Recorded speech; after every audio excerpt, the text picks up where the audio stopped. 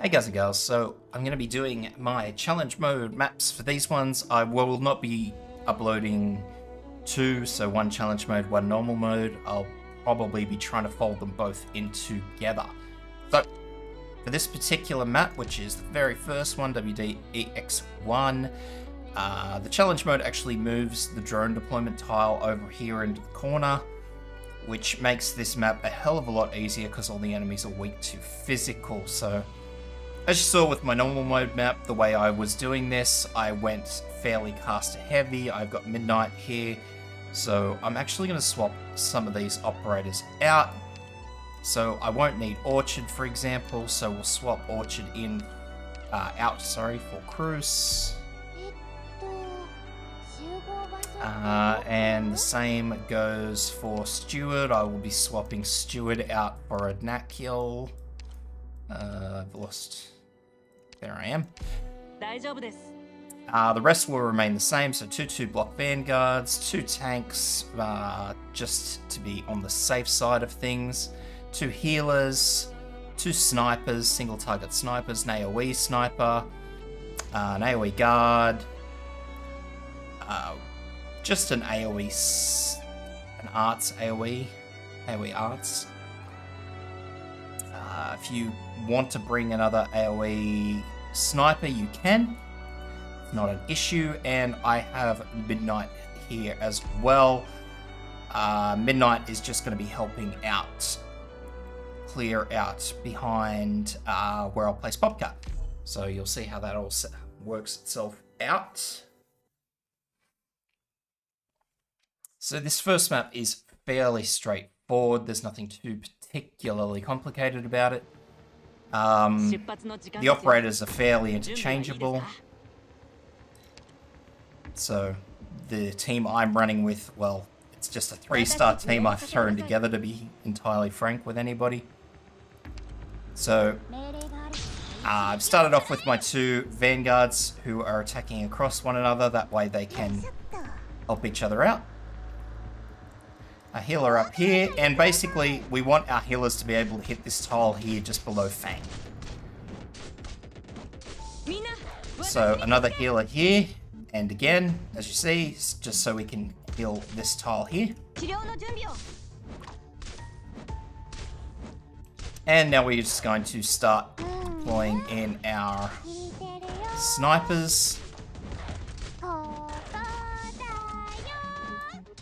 Okay.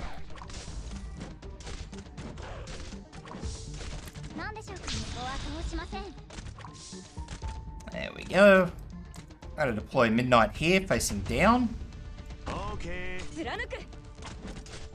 And that's so he can attack this tile here specifically, and I don't want him facing forward because he'll start attacking drones when they come out. So I just want him focusing on the enemies that are coming along. So if he attacks, obviously, straight down here, that's not going to hinder anyone. So once our first Urgot leaders come out, I'm just going to try and be a little bit sneaky because I want to try and do that. So I'm going to sneak in Catapult just here, and I'm going to sneak in Popcar here, which is fine. And last but not least, Beagle will be my last in, so I'm going to deploy Beagle just down here in the corner where I said I needed my healers. So I'll just fast forward now. So Beagle is basically going to be soaking for no absolute reason at all. That's all her role is going to be. She'll block a couple of units, but she won't block everything, which is, again, perfectly fine, because she's just there to delay.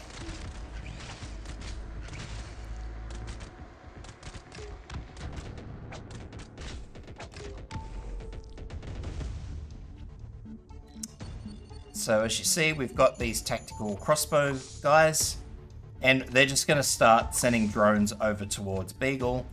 And those drones do actually have an 8-tile splash, so the 8 surrounding tiles, they will splash, so that's why I've got Popka spaced out a bit. That's the reason for the tank spacing.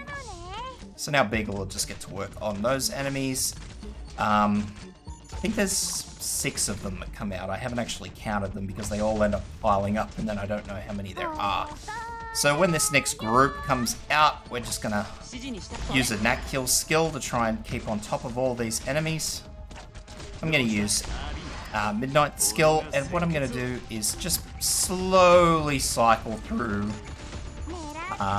my operator skills. So use Beagle skill here.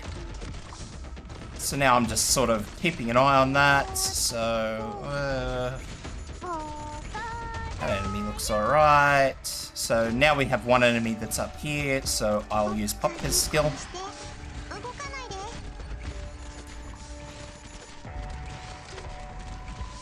And I think these two, no, they can't be the last 2. So I'll use Catapult skill now.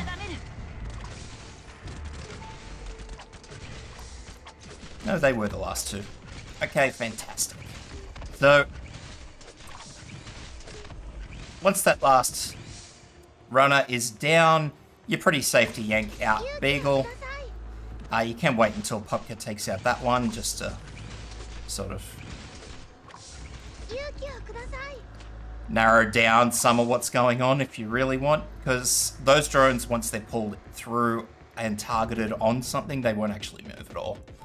So you are quite alright to do whatever you want. We'll use our healer skills. Not going to need knack kill anymore.